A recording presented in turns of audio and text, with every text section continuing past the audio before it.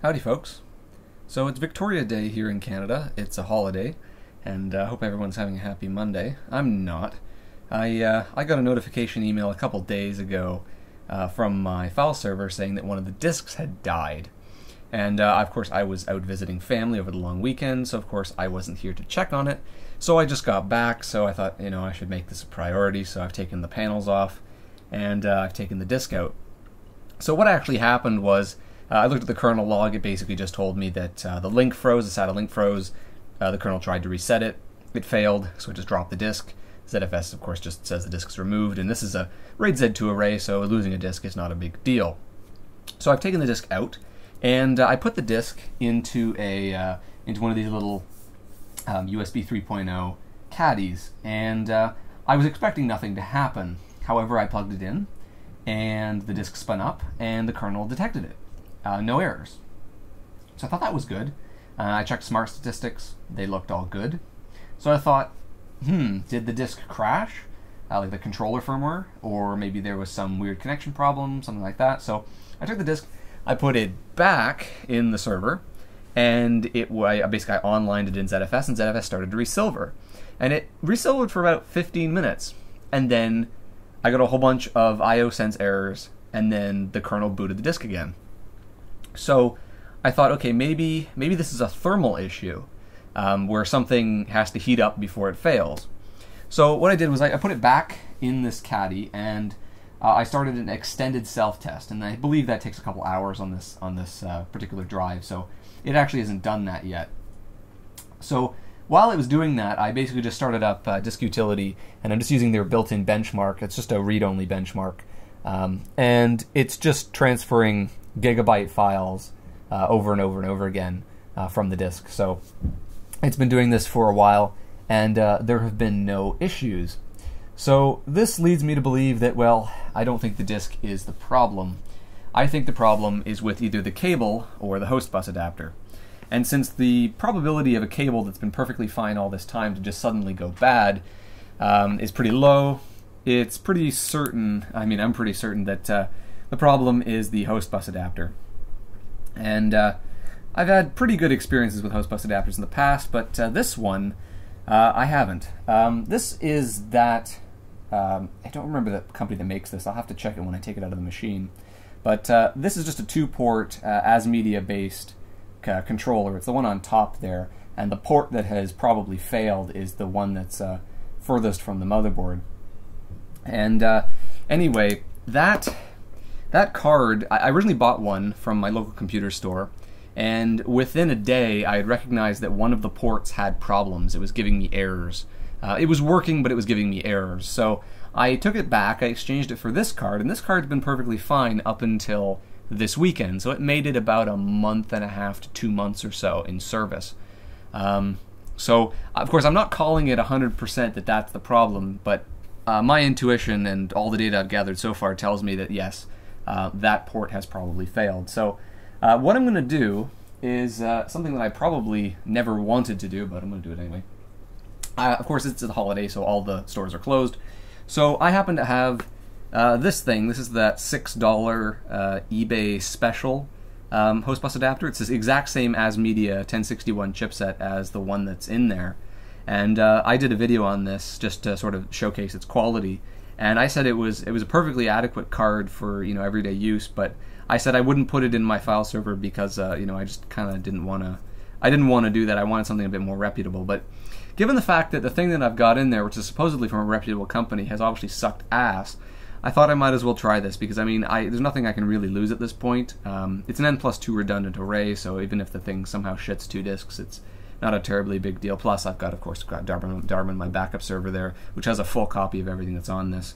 So I think I'll just throw this in. This one works fine. I've already tested it, so I'll throw this in there, and we'll see what happens. It'll obviously resilver that disk, and yeah, I'm gonna probably do some more testing on that card once it's out of this machine, just to see maybe if I can narrow down the problem. I'll take a look under the microscope, see if there's any scorch marks or anything on the chips or whatever. Probably not. If the thing still functions to this extent, there's probably something internal to the chip that's failed, or maybe a passive component around the chip has failed, or a solder joint has failed, something like that. Maybe I'll try and find that maybe I'll try and reflow it, because I bought a reflow station relatively recently, so I may just try it for the shits and giggles, because at this point I'm not going to deal with the returns on that card because it's outside of the computer store's warranty, and I'm not going to bother to RMA that thing. It was only like 25 bucks. So anyway, so yeah, I have not had a single error on this disk running these tests. So I mean, I've transferred quite a bit of data from it, and no issues. So I am betting pretty much 100% that that host bus adapter has shit itself. So I'll come back once once the smart test has finished.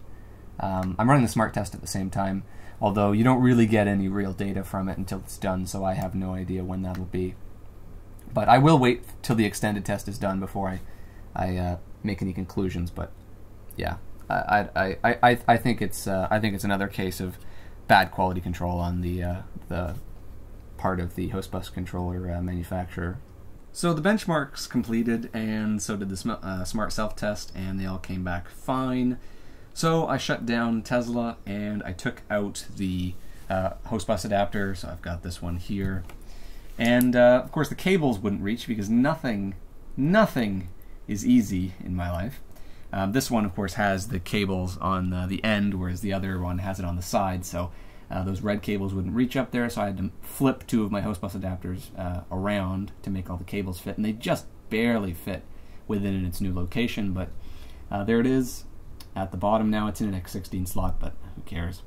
So yeah, and the system came up, and it automatically onlined that disk, of course, and it immediately began a resilver. It finished the resilver very quickly, and I'm basically just running a manual scrub, and it's working perfectly fine. I'm getting all the speeds I normally get, and it's had no issues. So of course it's been going on for quite a while now. So yeah, there's pretty much it's 100% confirmed it is this thing that has failed, and it's this port particularly right here. So I'm going to take a look at this under the microscope, see what I can see. I got my tweezers out, and just wanted to see if there was a loose connection on these SATA ports, and that doesn't appear to be it. But if you look at these, if my camera will do a macro focus on this, I'm not sure. If you look at the actual solder joints on those connectors, they look very, very wrong. You can see that a couple of the pins have the right amount of solder, and the other ones that look like they've barely got any solder, if that, on them. Now they are attached, but yeah, that's kind of not great. So yeah, I'm definitely going to go over this in a microscope. Probably just reflow it, because I mean, who cares? Might as well, and just see what happens. But yeah.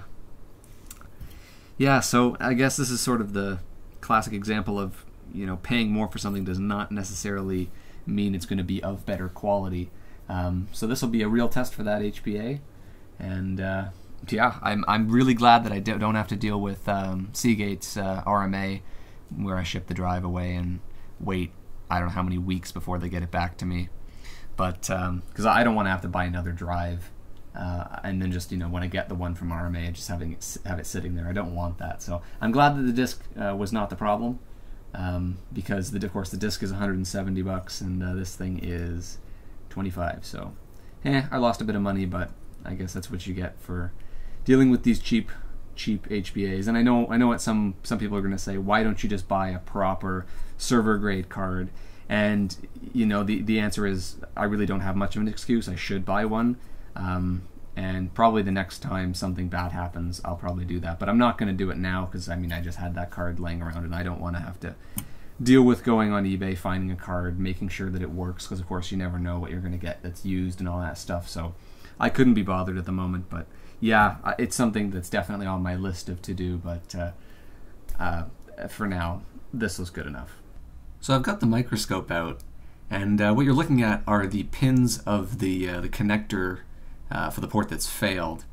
And the reason I'm just looking at this is just to sort of show you sort of the variance in the soldering on this board. It's kind of all over the place.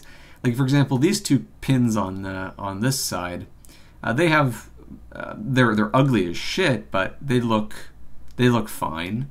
That's kind of what I would expect them to look like.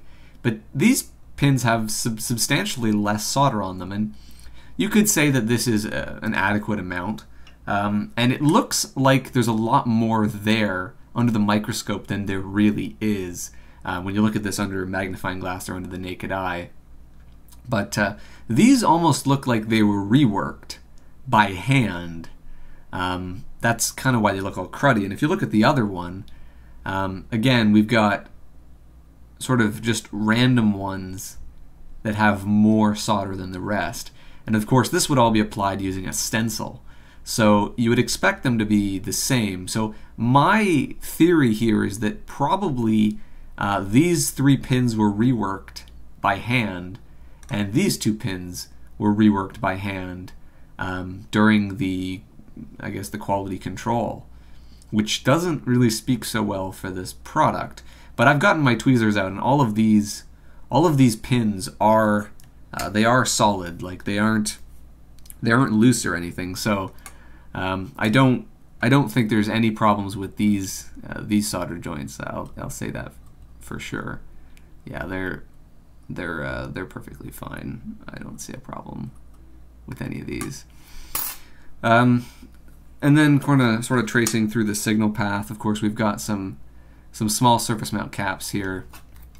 And again, I don't see any problems with these. They look fine. I'm not going to bother to like do component level measurements and stuff like that. That's not a big deal. They all look fine. And yeah, really, there's not much that I can see that's obviously wrong on this. I mean, all the joints here look fine, although if there is truly a hairline fracture, you're not going to see it just by doing this kind of analysis anyway. So yeah, I mean, this is the thing, and I'll make sure I mention this. Just because I mentioned that there could be a problem with the solder joints does not mean that solder joints are always the problem, and it doesn't mean that you can just reflow it and it'll work again. I know there's a lot of people who think, oh, my graphics card died, I should put it in an oven and then it'll work again. That is absolutely complete BS. If that was the case, then everyone would be doing it. And also, by the way, never put your graphics card in an oven. That's a terrible idea, because it's almost never the solder balls that's actually what's wrong. It's usually an internal failure inside the chip, and heating it just sort of delays the inevitable failure. And that's if you do it right. If you do it wrong, you'll just kill the board entirely. So what I'm going to do with this, because I have nothing to lose and it's not worth very much, I will just go over this with my hot air station and throw it in a test PC just to see what happens. Because, I mean, it's possible. The fact that it works for a few minutes and then fails tells me that it could be a thermal thing to do with a joint. But it's most likely there's something on the chip that has failed. Maybe a bond wire inside the chip or something else. But just for the sake of doing this, I might as well give it a go. But yeah, this particular card, it appears to be a G536 PCE 1061V11. IO PCE 1060. The 1061 is for the ASMedia 1061 version 1.1, and the part number is SYPEX4039. So yeah, whatever company makes this may be a SAIBA or an IO Crest or something like that.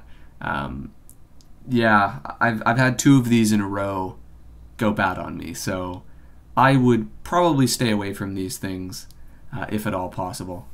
So I'll reflow it, and if that does anything, I'll maybe make a separate short video about it, but I think that's the last you're going to see of this. So anyway, hopefully this was interesting. Thanks for watching.